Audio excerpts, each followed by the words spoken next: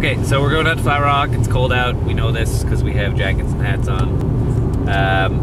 Let's go down this way and we can see it. We're driving my new car. It's amazing.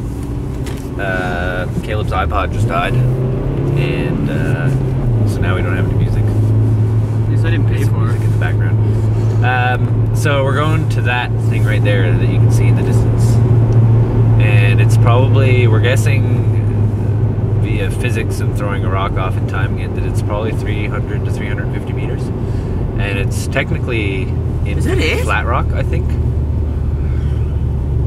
That's fucked. It's large, and there's a deep water soloing spot there too. We're gonna have to call in the troops to go look at it. If you want to go deep water soloing, give me a call. 579 wall. Plug with balls.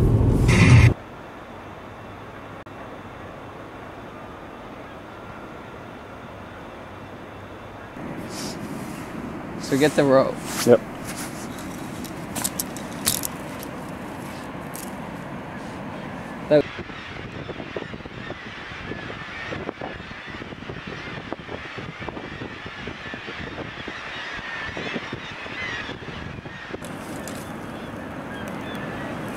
Holy shit.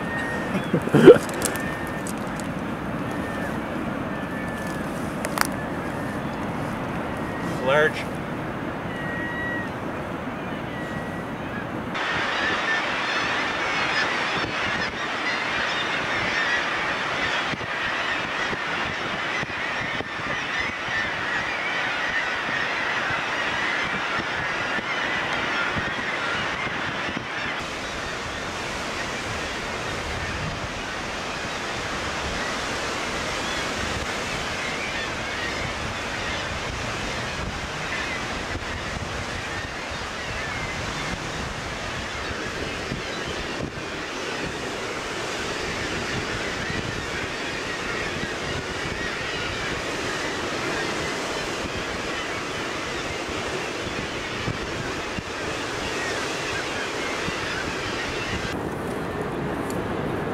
Good one right there, it's safe. Huh? Quick release.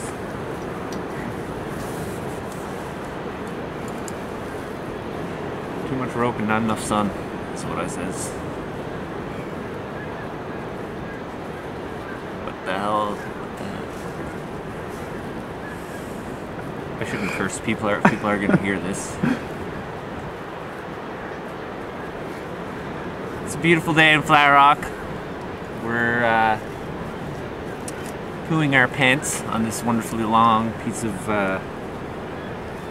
conglomerate rock here. I wish I had a geology degree and I could tell you about it, but I got a climbing degree and I know that you can climb it.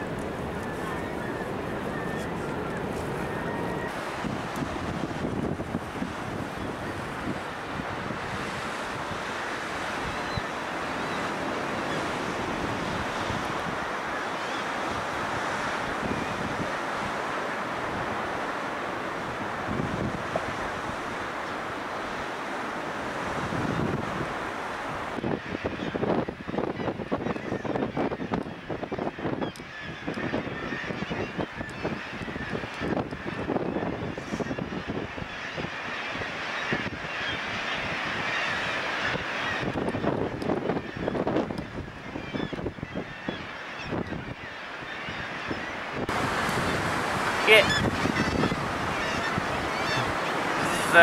We're halfway down, maybe, and just thinking that from here up is probably a good way to go as far as getting some climbs established here. There's two pitches above us, basically, one short one and one is probably 40 meters what we just run. Yeah, I'd say, yeah. Correct. And basically I can't get any pro to put an anchor in to connect the next rope, so besides the fact that the sea of seagulls down there that'll probably attack us when we go down.